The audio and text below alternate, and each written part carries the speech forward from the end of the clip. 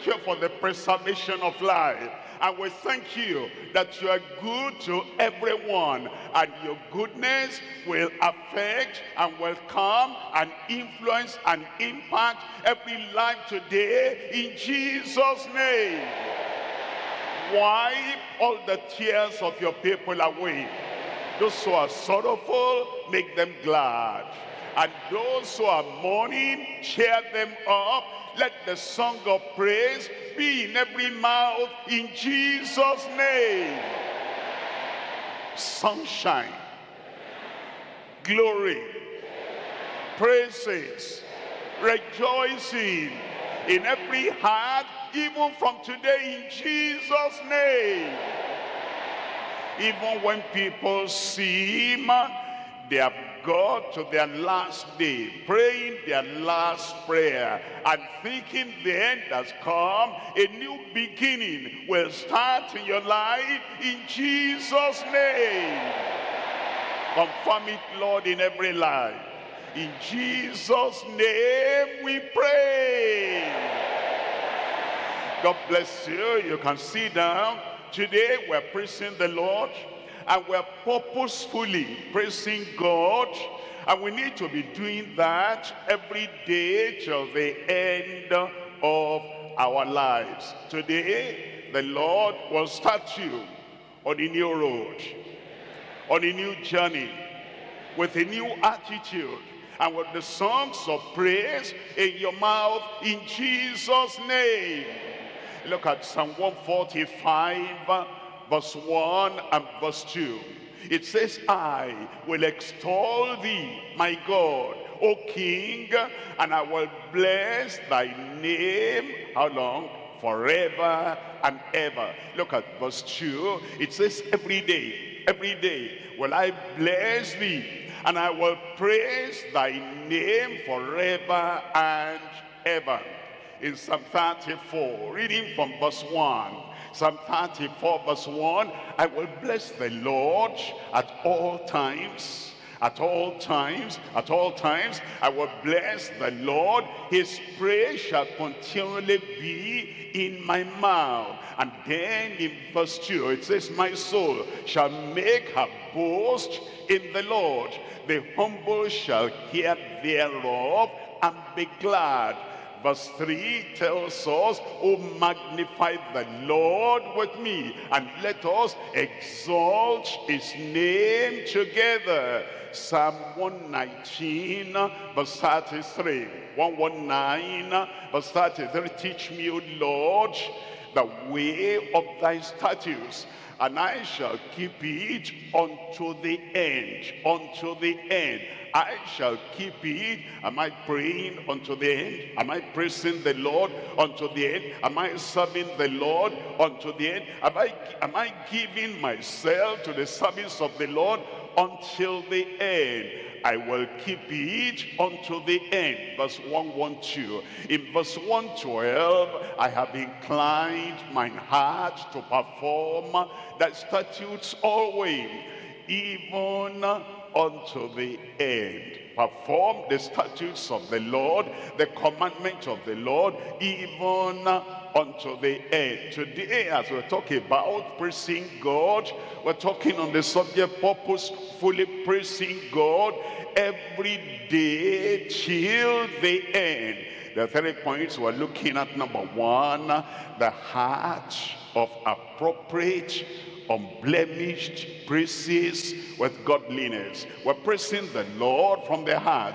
We're praising the Lord from the depth of our inward innermost soul. Praising the Lord with appropriate, unblemished praises with godliness, all from the heart. Number 2, the history of acceptable and unacceptable praises to God. There's a history of praising the Lord. There are people who have praised the Lord before, acceptable.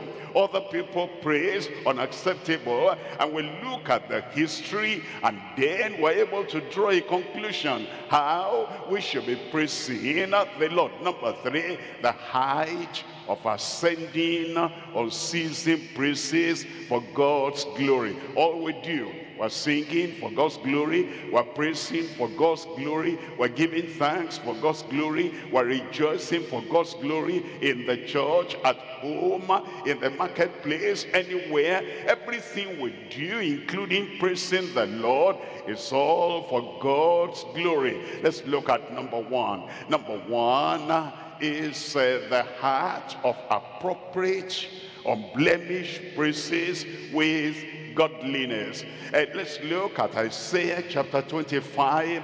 We're reading from verse 1. Isaiah 25 verse 1. O Lord, thou art my God. That's a saved soul. That's not a drunkard. That's not a smoker. That's not a person that is still living in sin. That's not a goat in the sight of the Lord. It's a person who has surrendered his life. He says, my God. It's a person who has repented and turned around, and he gave himself to the Lord, and therefore he can say, my God. A drunkard cannot say, my God. An unsaved person cannot say, my God, in a real gospel way, in a gracious way. A person who is still living and serving the devil cannot say, my God. Before our praises will be acceptable in the sight of the Lord, you must have repented. You must have separated from sin and from the world and from evil. And then you know that you're in the family of God, and you can say, I'm born again, I'm saved, I'm transformed, I'm a child of God, and God is my heavenly Father. He says, O Lord, thou art my God. I will extol thee, I will praise thy name, for thou hast done wonderful things. Salvation, wonderful. Healing, wonderful. Freedom from sin, wonderful. The liberty to serve the Lord without hypocrisy, in holiness and righteousness all the days of our life. That's the wonderful thing he has done. He has redeemed us. He has saved us. He has sanctified us. He has made us holy. He has made us new creatures in Christ. He has healed us. He has delivered us. He has written our name in the book of life in heaven. He has done wonderful things. Thy counsels of old are faithfulness and truth. It tells us in Psalm 138 verses 1 and 2. Psalm 138 verse 1, I will praise thee with my whole heart. Before the gods will I sing praise unto thee. And then in verse 2, it tells us, I will worship toward thy holy temple and praise thy name for thy loving kindness and for thy truth. For thou hast magnified thy word above all thy name. And then in verse 8 it says, in verse 8, the Lord will perfect that which concerneth me.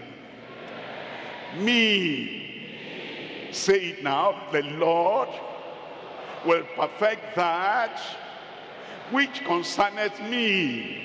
That thing you are concerned about, the Lord will perfect it in your life today.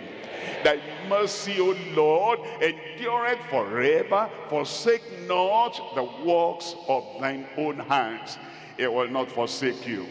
In the time of trouble, time of trial, and in the time of sickness and time of any pressure upon your life, it will not forsake you. When you are poor, when you need money, when you need things that will bless your life, the Lord will not forsake you. When your father and your mother, when your friends and your acquaintances, when they don't remember you and when they forget you, the Lord will always remember you.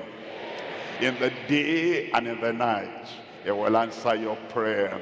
There are three things we're looking at. Number one, our praise for the provision of the unsearchable God. We're praising Him because it's the unfathomable God, unsearchable God, and He has made abundant provision for us. Number two, the power and perfection of the unchangeable God. It's not changing. His love has not changed. His power has not changed. And his goodness has not changed. Even today, you'll find the fullness of the goodness of God in your life in Jesus' name. Number 3, the peculiarity of people praising with unreprovable godliness. Let's look at number 1 there. Number 1 there, our praise for the provision of the unsearchable God. Look at Psalm 145 verse 3. Psalm 145 verse 3. Great is the Lord. Your God is great. I said our God is great. And you'll find him great. He's never lost his power. Great is the Lord, and greatly to be praised. And his greatness is unsearchable. His greatness is unsearchable. Look at verse 9. In verse 9, it tells us the Lord is good to how many people? The Lord is good, I said, to how many people? Who is going to experience the goodness of God here today? Where is he? Where is she? He'll be good to you in Jesus' name. And as he went out, the Lord Jesus went out doing good, and healing all, everyone. He wants to save all. He wants to deliver all. He wants to bless all. He wants to put the joy and happiness of service in the heart of everyone. You will not be an exception. Your wife will not be an exception. Your husband will not be an exception. And the whole family, you'll not be an exception in Jesus' name. The Lord is good to all, and his tender mercies are over all his works.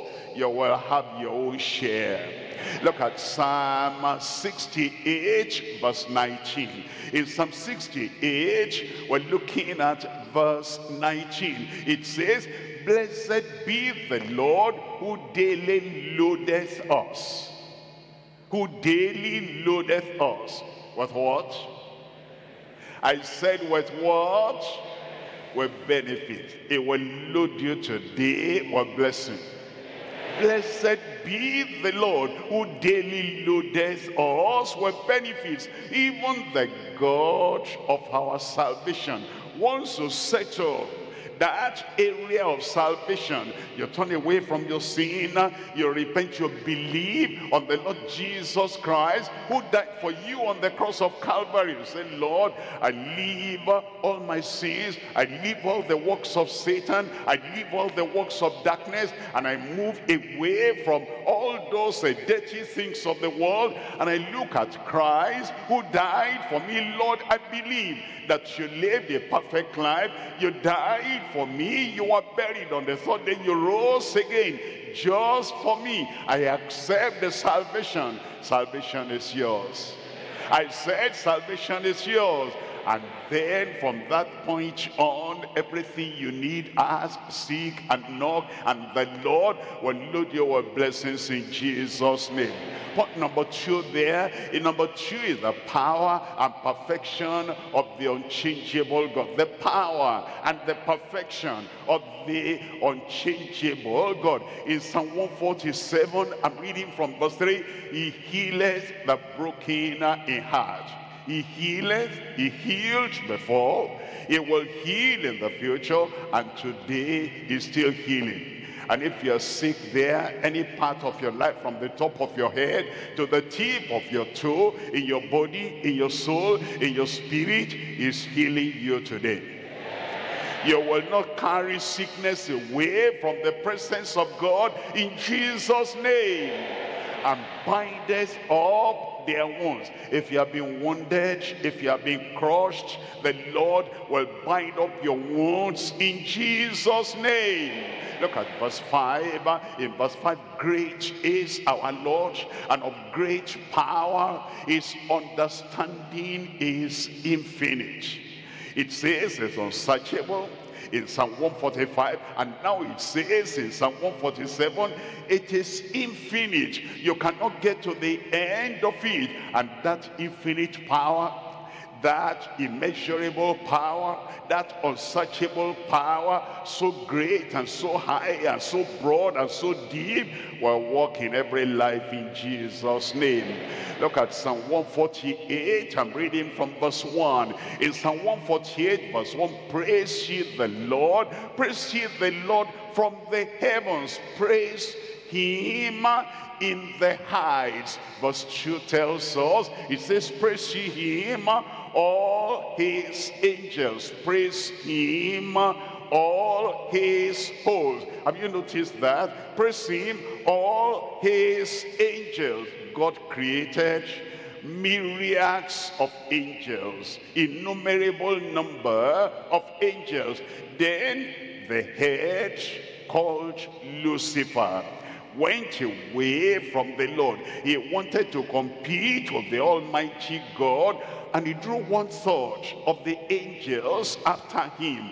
Those people, those angels, they cannot praise God in rebellion. They cannot praise God in disobedience. They cannot praise God in their satanic nature. They cannot praise God. Now, the psalmist is talking to the holy angels that remain, and the obedient angels that remain, the loyal, faithful angels that remain. Satan, he cannot praise God, and the third of the angels that followed him cannot praise God. The same thing with us. If we are submissive unto him, if we're sanctified, if we're children of God, if we're living holy, if we're totally surrendered in our soul, in our mind, in our spirit unto him, we'll be like those holy angels, and we can praise the Lord. But if we follow after Lucifer, as those evil angels followed after Lucifer, and then they're doing the work of Satan, they could not praise God. If we're following after Satan, if we're following after darkness, if we're following after evil, if we're sinful in our soul, in our tongue, with our action, the sinners, like those fallen angels, cannot praise God. But if we remain committed unto the Lord, praise ye him, all his angels, praise ye him, all his hosts. Look at verse 8. In verse 8, it tells us there, it says, fire and hail, snow and vapor, stormy wind, fulfilling his word. Anything that comes near your life or into your life, it will bring the praise of God. The fire will bring the praise of God. The hail will bring the praise of the snow, will bring the praise of God. The vapor will bring the praise of God. The stormy wind, look at that. Let us go to the other side. They are coming to the other side. And then Jesus got into the boat, and then his disciples also got there into the boat, and they were rowing. They were looking at the shore. They were looking at the destination, to the other side. And then stormy wind arose, bringing water into the ship. And then they woke him up, Master, Master, carest not thou that we perish? And then he rose up. He will rise up for you. And then peace, but still everything came to a calm. That fire in your family, everything will be quenched. And that hail falling down, everything will stop right there. And the stormy wind in your life, everything will come to an end. You will praise the Lord. And then everything came to a calm, and they were amazed, they were surprised. What manner of man is this, that even the stormy wind obey him? Every storm in your life will obey the word of the Lord in Jesus' name. Fulfilling his word, fulfilling his word. The word of God in your life will be fulfilled every time, no matter what is happening, in Jesus' name. Look at Psalm 62. We're looking at verse 11. Psalm 62, we're looking at verse 11. God has spoken once. He has spoken to my life. I say, God has spoken to my life. Say it for yourself. God has spoken once, twice have I heard this, that power belongeth unto God. Power belongeth unto God. Power belongeth unto God. There's no mountain so heavy in your life that power will not remove, and there is no sorrow that is so deep in your life that power will not stop. Everything negative in your life, power belongeth unto God. He'll set you free in Jesus' name. Number three now. Number three, the peculiarity of people praising with unreproachable godliness. We're looking at Psalm 135. We're reading from verse 4. The peculiarity of the people that are praising the Lord.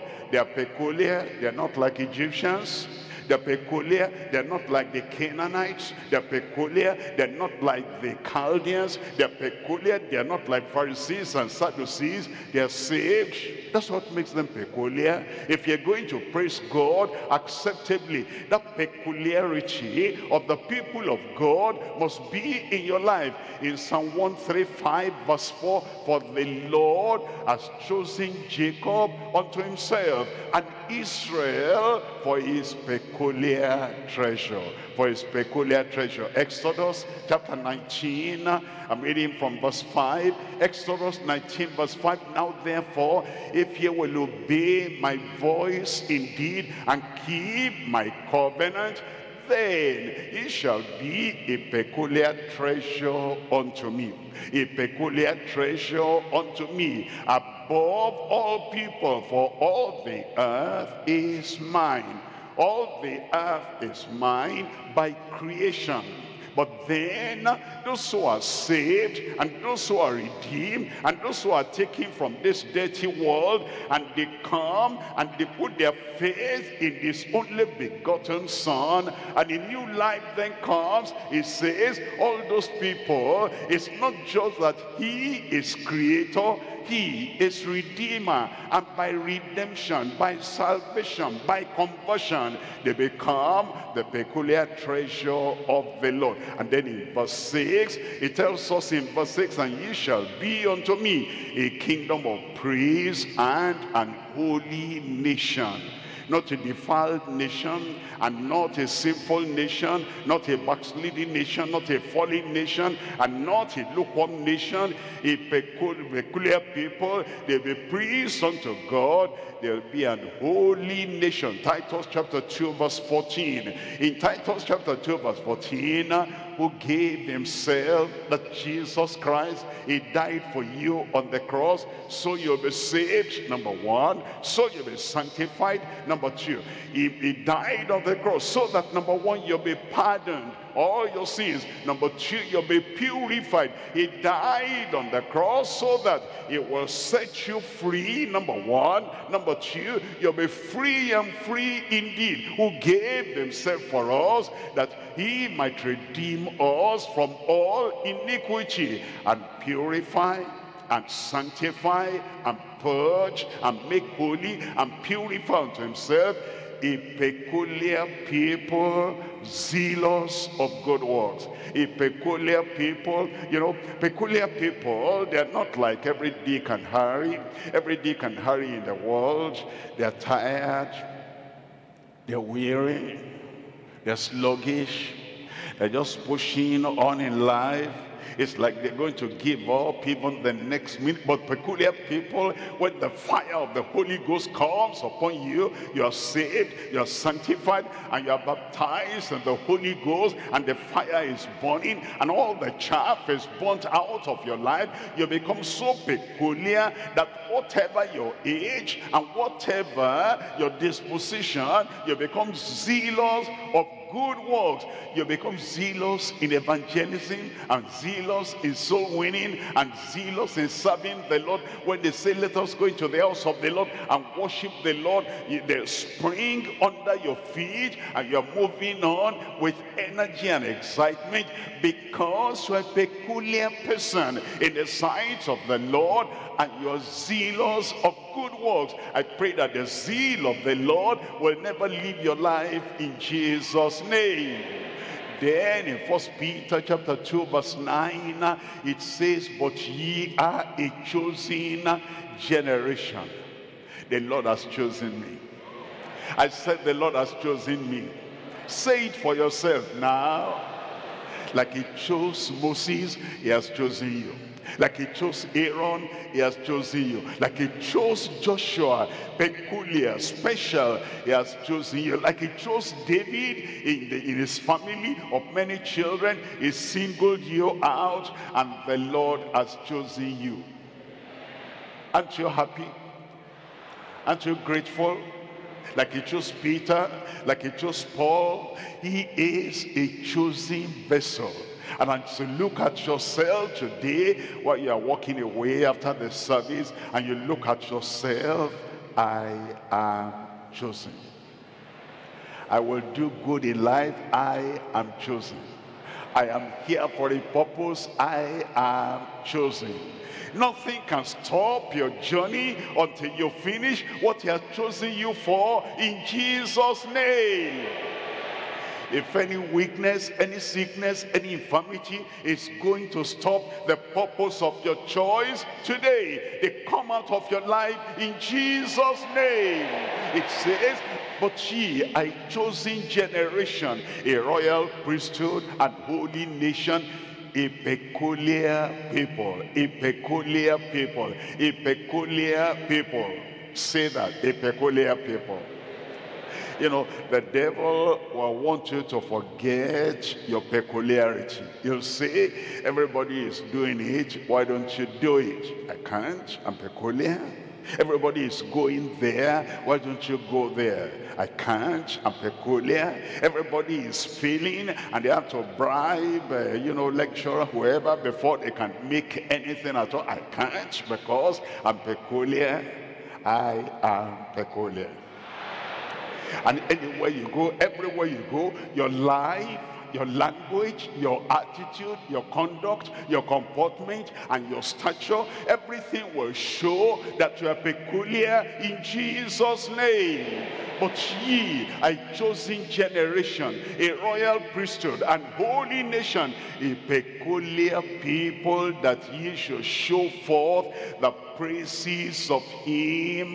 Those are the only people that can show forth the praises of the Lord, because they have been redeemed, they have been forgiven, their lives are no different, are now different, and because of that they can offer praises unto him who has called you out of darkness into his marvelous light. Thank God that's true about you today. We're coming to number 2 now. Number 2 is the history of acceptable, unacceptable praises to God. As we look at all these psalms, look at Psalm 145 verse 4. It says, one generation shall praise thy works to another, and shall declare thy mighty acts. From this generation to this generation to that generation is the history of the praises of God. Look at Psalm 146 verses 1 and 2. Praise ye the Lord, praise the Lord, O my soul. Then in verse 2 it says, while I live, I will praise the Lord. I will sing praises unto my God while I have any being. Now, the history of praising the Lord, there were people that praised the Lord by singing. They don't make any movement, they don't do any other thing. They just open their mouth and they are singing new songs unto the Lord, even without instrument. They are praising the Lord. And in 146, I'm reading from verse 10, it says in verse 10, the Lord shall reign forever, even thy God, O Zion, unto all generations. Praise ye the Lord. Psalm 147, reading from verse 10. He delighteth not in the strength of the horse. If you know the history of the people of old, in their history, there were some people that when they won any battle, they will be on their horses like Alexander the Great, and then they will celebrate, they will decorate all those horses, and then they'll be making some acrobat or some gymnastics, and they said they were praising God, and God said, I delight not in the strength of the horse,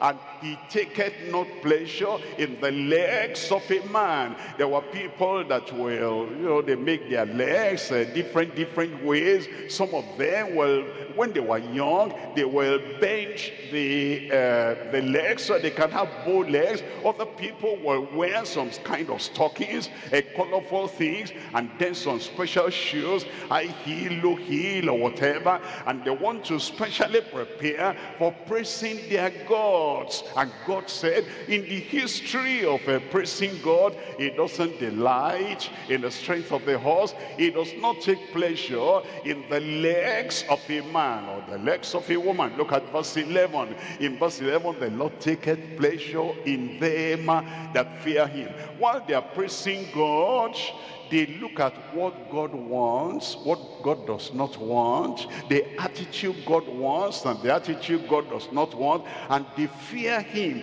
They're praising the Lord, but they want to honor him in that praise. They're praising the Lord, but they want to fear him. They want to be obedient to his word, and they say God doesn't appreciate that. We can't praise God and sin. We can't be praising God and lying. We cannot be praising God and praising idols. We cannot be praising God and going into darkness. All those things God does not like, God does not want.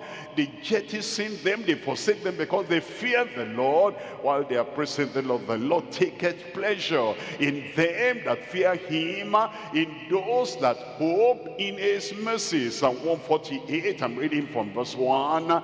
Praise ye the Lord, praise ye the Lord from the heavens, praise him in the height. It says, praise ye the Lord in the heavens, from the heavens. Now when you are praising the Lord, you have to ask yourself, is this going to be done in heaven?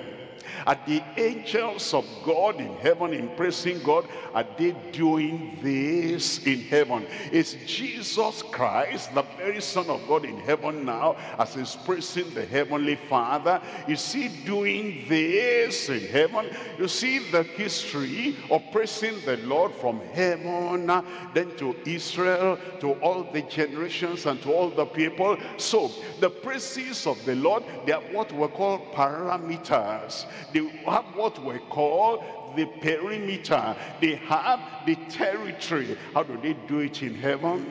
How did the Israelites do it acceptably? The people that feared the Lord, and they're not just ministering to the flesh, how did they do it? And it says you praise the Lord from the heavens, you praise him in the heights. Look at verse 2 there. In verse 2, it tells us, praise ye him, all his angels. You see, the praises of the Lord as history. It is not just, the praises that people do here.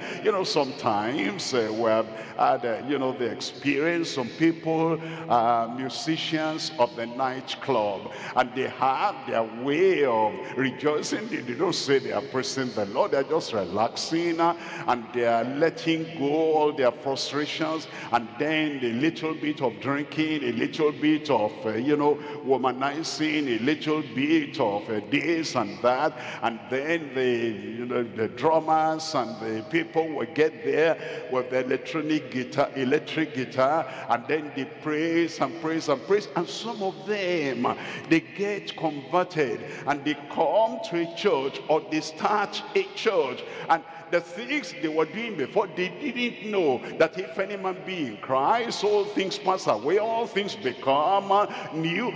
They bring the night club music into those assemblies they are setting up, and they think that that is how to praise the Lord. They have not studied the history of praising the Lord, that it started with the angels of God in heaven, and it says, praise ye him, all his angels. And so you ask yourself, is it by rubbing bodies of boys and girls together, and rubbing bodies of men and women together? Is it by throwing their buttocks here and here and creating a sight? Is that how the angels do it in heaven? We have to look at the history of praising the Lord, so that we don't bring fornication, adultery and lust and immorality and sensuality into the house of God, and then we're pretending that we're praising the Lord. The angels did it, and when they did it, we look at the history, how this one came in, how that one comes in, how that one comes in. And when you look at music, you must understand that there are different kinds of music. There is singing in heaven that even the angels never knew, because they didn't taste redemption. But when I sing redemption story, angels fold their wings, because they never knew the joy of redemption. That's the kind of singing we're going to have. Redeemed souls have their singing, angels have their singing, and they have their praises. And then, have you known that the military, when challenging them to put courage in them, they have the kind of music? The military does not play the nightclub music. They play the martial music that will pump blood into their vein, that will give them courage. Do you know that in the dentist, if you go to do dentistry work, to soothe the pain, there's a kind of music they play there in the dentist place when they stretch out there and they're trying to puncture this and remove this. The music that will come you, music has various levels. And then there's classical music like the Messiah. Then there is the normal ordinary music like Charles Wesley, that he composed, that were praised the Lord normally in hymns and churches. And then there are worldly music. There's worldly music. And then as you know the history, then you say that one is not for church, that one is not for worshiping the Lord, that one is not acceptable to God, because you are discerning. Praise ye him, all his angels, praise ye him, all his hosts. And now we come to Psalm 149. I'm reading from verse 1. Psalm 149, reading from verse 1. Praise ye the Lord, sing unto the Lord a new song, and his praise in the congregation of saints. And then in verse 2 it says, let Israel rejoice in him that made him. Let the children of Zion be joyful in their king, capital K, in the king, the one that is to come. Look at verse 3 here. In verse 3, let them praise his name in the dance. Now you understand, when the Bible says in the dance, it's not the modern day dancing. The modern day dancing had not come at that time when this was written.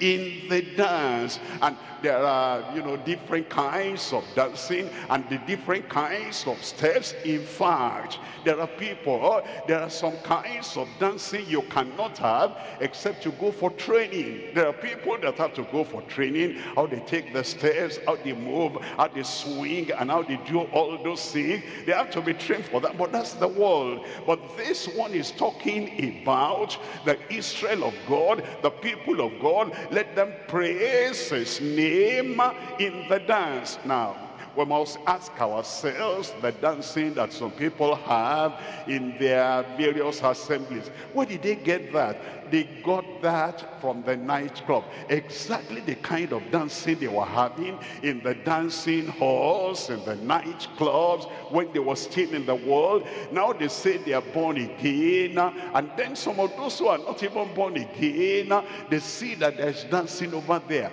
and it's exactly what they're doing in the nightclub, and they rush there, and they say, that's my church, that's my kind of fellowship. There's liberty, there's freedom, and then they can do the dancing, not the dancing of the Bible. I'm sure you know that. It's not the dancing of holy people, righteous people, the saints of God. It's the dancing in the nightclub. And then they will look for their concordance and look for a word, and then they discovered Psalm 149 verse 3. It says, let them praise his name in the dance. They said, I got a verse for what I'm doing now. They were doing something and they were looking for a verse to justify what they're doing. That's different. Somebody is preaching false doctrine and then is looking for a verse to justify the false doctrine. That's different. But you start with the Bible. Here is the Bible. How do we praise God? What do we praise God with? And with what attitude and heart do we praise God? You go from the Bible to practice, not from the practice and then you are looking for something to justify what you are doing. Let them sing praises unto him with the timbrel and harp. Let's come to Psalm 150. I'm reading from verse 4. It says, praise him with timbrel and dance. Praise him with stringed instruments and organs. Three things we're looking at. Number one, the beginning and bitterness of dancing in praises. Number two, the baseness and backsliding of dancing for pleasure, for pleasure. Number three, the burning and bondage of the defiled with pretenders. Look at number one there. We're looking at Exodus chapter 15 verse 20. And Miriam, the prophetess, the sister of Aaron, took a timbrel in her hand, and all the women went out. Miriam, a woman, and all the women went out after her, after the prophetess, with timbrels and with dances. Now, if there's any announcement in any of these nightclubs today, and they say that, you know, there's going to be dancing tonight, and then only women without men, without boys, old or young, no boy, no man will be there, only women. And then the person going to lead the dance tonight, we have sought her out. She's called Miriam, a prophetess, and she is going to preach about repentance, about salvation, and then after that, he will lead the women in dancing. They'll not have many people. Those who go to nightclubs and those who go to houses of dancing in worship, they are not interested in just women alone dancing, and then the prophetess leading them. Don't throw your body like that. Don't get near to that person like that. That one will generate lesbianism. Don't do this, don't do that. They don't like that. They don't want commandment. They don't want restriction in their dancing. You see what happened here? This is the history, how it started. Miriam and the women, a prophetess, and they're doing it to glorify God and not to exhibit their bust or their buttocks or anything. It's just to praise the Lord. But look at verse 21. It says, Miriam answered them, sing ye to the Lord, not to Moses, sing ye to the Lord, not to a politician, sing ye unto the Lord, not to the flesh, for he has triumphed gloriously. The horse and his rider as he thrown into the sea. And then in verse 22, it tells us in verse 22, it says, for Moses, so Moses brought Israel forth from the Red Sea, and And they went out into the wilderness of Shur, and they went 3 days in the wilderness. Look at this. And they found no water. And they found no water. Look at verse 24 now. In verse 24, and the people murmured, and the people murmured, and the people murmured against Moses, saying, what shall we drink? From the beginning and then the bitterness. You know, the people who take all the time dancing, they don't have chance to be taught the word of God. By the time the preacher comes and he wants to preach, he cannot go beyond 20-30 minutes. Why? They're tired, and the one that is interesting to them is the dancing, and so they are not taught. They want these people, after the dancing, then there was no water to drink. They are not given time to being taught that in everything we praise God. When there's water, we praise God. When Pharaoh is defeated, praise God. And when we come out of that Red Sea, and then there's no water to drink now, and the one we even come to is bitter, is not drinkable, they don't know to praise God. All those people that say they are praising God, they are praising God, in all those assemblies where there's dancing, that's all they know. They don't understand the word of God. And when the reverses came, when there's no water, when there's no job, when there's no health, when there is nothing for them to eat, grumbling and murmuring, the dancing deprived them of being taught the word of God. Exodus chapter 32, I'm reading from verse 19. In Exodus chapter 32, we're looking at verse 19, and it came to pass, as soon as he came nigh unto the camp, that he saw the calf and the dancing. Moses went to the mountaintop, and then he spent 40 days there. By the time he came down, they had lost their conviction. By the time he came down, they had lost their faith. By the time he came down, they're totally backsliding, and they have gone for idol worship. The people who are concentrating on dancing and throwing the body here and there, they don't have conviction. And when any little difficulty comes up, and the pastor is not around, or their Sunday school teacher is not around, they backslide. And when there's nobody to encourage them or pump them up or lift them up, they say, I don't understand. They don't even believe the Bible anymore. They've given so much time to dancing, and the conviction of the word of God is not there. And then it's only dancing, and Moses' anger waxed hot, and he cast the tables out of his hand and break them beneath the mount. And then in verse 31, he tells us in verse 31, Moses returned unto the Lord and said, oh, these people have sinned a great sin. Check up. In all those places where the attention is only dancing, with the teenagers and the young people, see the kind of life in those places, the immorality there, the fornication there, and even the breaking of families there, that these young dancers and worship leaders, even the worship leader himself, check up their history, check up what they're doing. They are not able to live a holy, righteous life. They're too much of the flesh, and they're not of the spirit. Moses returned and said, Lord, oh, these people have sinned a great sin, and they have made them gods of gold.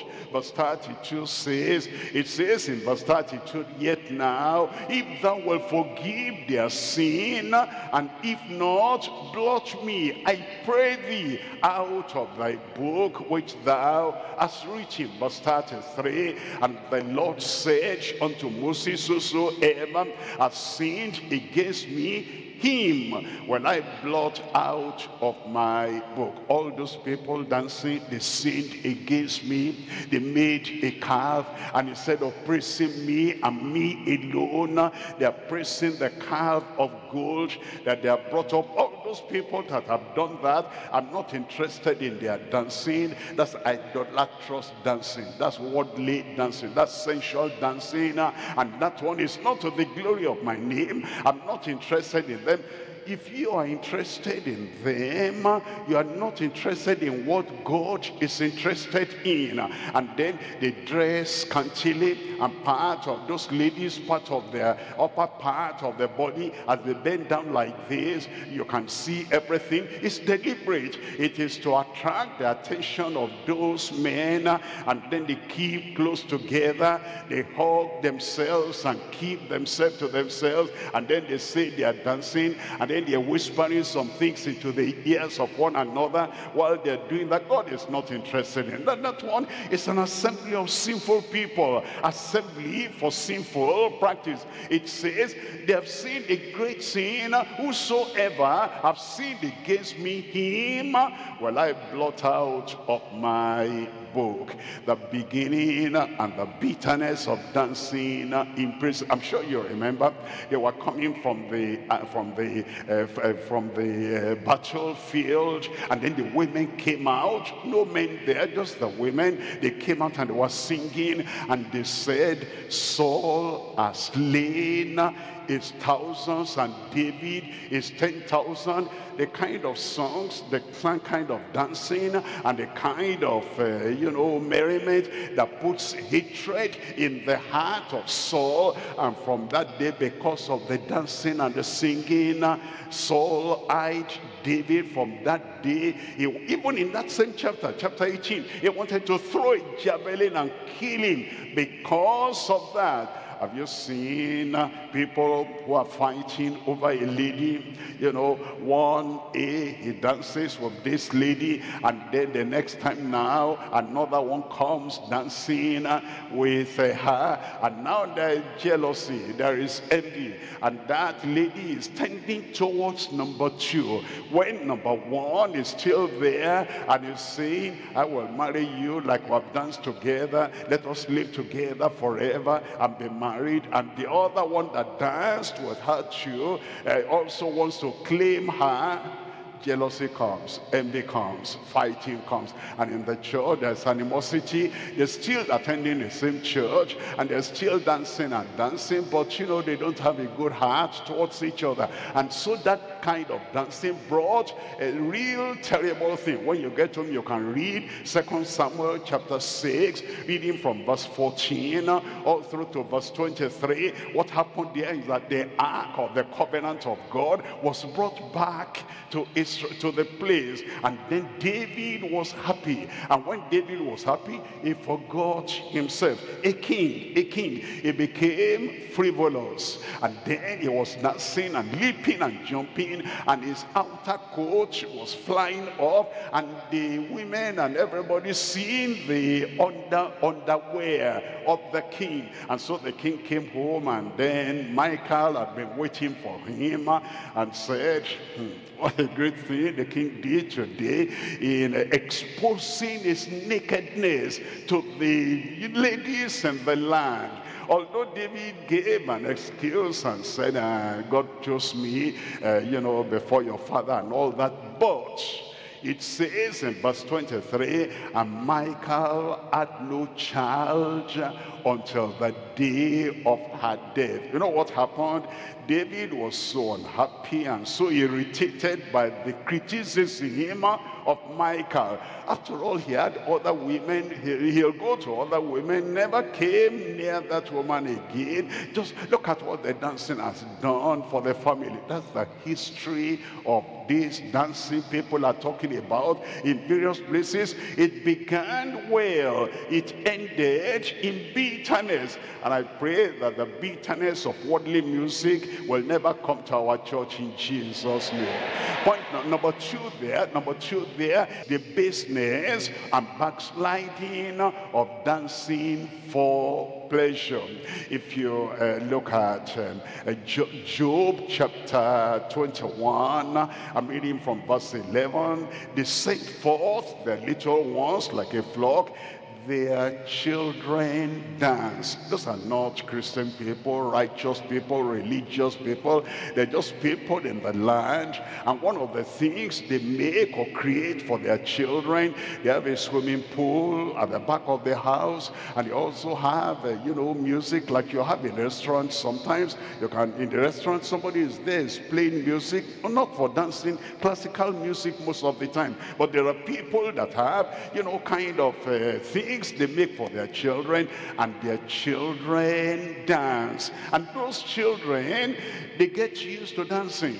And any church and any assembly where there's no dancing, for them is dull. Hearing the word of God is dull. Sitting and Jesus Christ on the mount, preaching the sermon on the mount, and there's no singing, there's no dancing, and Jesus he opened his mouth and began to tell them, blessed are the poor in spirit, for theirs is the kingdom of God. Blessed are they that mourn, for they shall be comforted. And blessed are the meek, for they shall inherit the earth. Blessed are the pure in heart, because they shall see God. Blessed are those when they are persecuted, they are rejoicing, because great is your reward in heaven. And then those children that used to dancing, they look around, there's no drumming, there's no dancing, there's nothing at all. They said, what kind of service is this? Even the service of Jesus, where Jesus is the shepherd, is the pastor, is the teacher, for them it is dull. They cannot give their heart to that. That's what the dancing does in the lives of people. It preconditions their body, that if they don't see that, they don't see anything. But if you go to school and the chemistry class, the teacher is going to teach, and before he comes to teach, the drummers come and the children rise up and they dance. And then the mathematics class, before he comes to teach, the children have to rise up and dance. How much chemistry will you understand? How much history will you understand? How much of your subject will you understand? If you don't understand, how do you pass any exam? That's what happens in those assemblies. Except there is dancing, they don't want to hear any preacher. How will they understand the word of God? How will they be converted? How will their lives be totally yielded and given unto God? Look at these people. Look at verse 12 now. In verse 12 it says, they take the timbrel and harp, and they rejoice at the sound of the organ. Look at verse 13. In verse 13, they spend their days in wealth, and in a moment they go down to the grave. Verse 14 tells us, therefore they say unto God, depart from us. All we want is dancing, all we want is merriment. Depart from us. We desire not the knowledge of thy ways. That's what the dancing does for them. It takes them, it makes them exhibit the baseness of the human nature, and makes the people who had known the Lord before backslide. If you know any of the young people and older people who have left our church, honestly and earnestly defending the faith was delivered unto the saints, and they have gone into the dancing assemblies, and then you ask them, how about why did you leave the church? The church, deeper life, I like our pastor, but the service is so dull. We just sit down there for hours listening to the Bible from cover to cover. Yes, I understand, knowledge is good, but you know what? In the place I am now, since I got there, we're free. How free are you? You're free. Are you free to serve God? Are you free from sin? We're free. Are you free from all the lusts of the flesh? We're free. And then ask them about the things they used to know. About what is this by verse of the Bible? Follow peace with all men and holiness, without which no man shall see the Lord. Yes, I used to know that when I was in deeper life, but honestly, I've forgotten where that is in the Bible now. They don't remember, because they do not desire the knowledge of his ways. All they want, all that catches their attention is the dancing. I pray where God has put you, you remain here until you see the Lord face to face, in Jesus' name. You know, all the great things happening now in our church, I pray you will get your own. You know, dancing without success, why do I need that? Dancing without victory, why do I need that? But the victory of God and the power of God in your life without dancing. Let those who want to dance, let them stay where they are and be dancing. But here, we're climbing to the mountaintop. And here we're having the faith that cannot fail, and every mountain in your life will move away in Jesus' name. Look at that verse 15. In verse 15, it says, what is the Almighty that we should serve him? They're not serving God only to dance and dance. What is the Almighty that will serve him? And what profit should we have if we pray to him? Look at verse 20. In verse 20, his eyes shall see his destruction.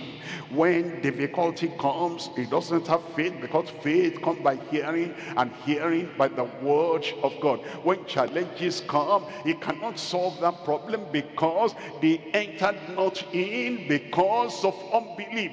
They're not developing their faith, they're not reading the word of God, they're not getting ready for the coming of the Lord. All they're interested in is dancing and dancing. If you ask them after the service, what did you get in the service today? I mean, those people who are giving to dancing and dancing, don't ask me what I got in the service. I just know I was happy.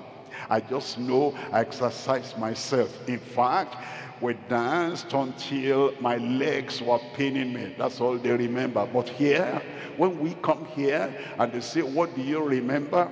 You say, okay, if you are going to listen to what, what I remember, you need to sit down, because then you go from Psalm 145 to 146 to 147 to 148 and to 150. You say, it's not enough. Then you go to Exodus, then you go to Job, then you go to New Testament. That's what I got. How did I pray? This is the way I prayed. You load them up with the word of God that will bring blessing.